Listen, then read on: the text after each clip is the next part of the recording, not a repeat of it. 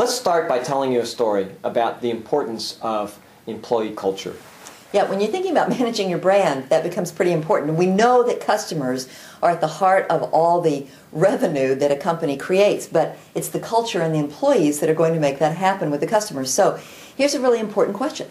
Do your employees love your brand? I think that's a great question. Do they go out of their way to defend your brand in conversations with friends? That's right. And are they likely to use the products even if they weren't working for you? Would they still use the Even products? if they had to pay full retail? Would your employees go out and buy your product right. if they had to pay full retail? Do they enjoy telling friends and family that they work for you, and do they encourage their friends and family to use your products? Okay. These are the important questions. So tell the story. All right, so we know a story about a guy named John Topple. And he really spends a lot of his time and energy building Hewlett-Packard's brand.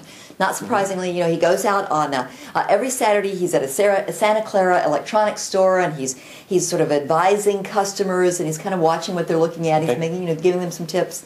And he basically is coaching consumers on how to get the most from their HP products.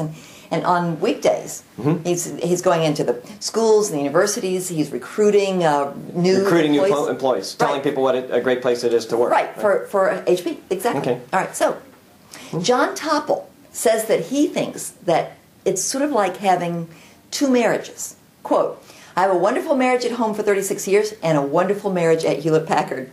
Well, okay, so the punchline of the story is that John Topple is not paid anything by Hewlett-Packard. John Topple is retired. Right. He stopped working for Hewlett-Packard years ago. In fact, Hewlett-Packard has him working as a volunteer.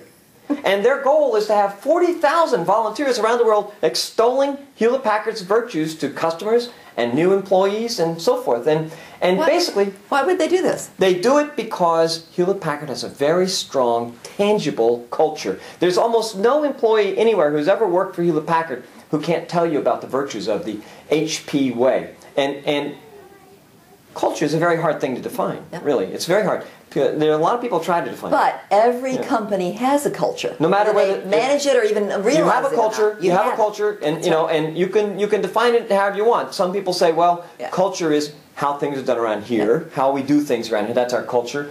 Or culture is. I mean, think about this: if a new employee comes to work and needs to file expense accounts, do you think he's going to go online? He or she's going to go online and find out from your internet site how the forms go? And so, no. They turn to the person next to them and say, how do you file expense reports around here? How do we do things around here? That's the culture. Right. It's what employees do when no one is looking. That's right. And we're going to show you today that there's no single factor in any company's success more important than the culture you have within your employees. And nothing harder for a competitor to copy.